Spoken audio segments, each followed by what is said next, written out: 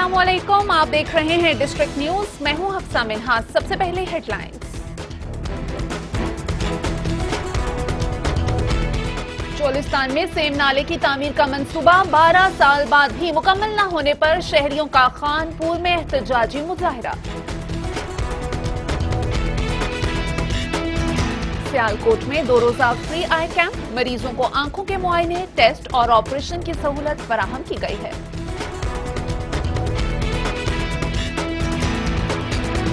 नमूनिया से बचाव के आलमी दिन के मौके पर सरगोधा में महकमा सेहत के ज़ेरे एहतमाम सेमिनार और वॉक का एहतमाम।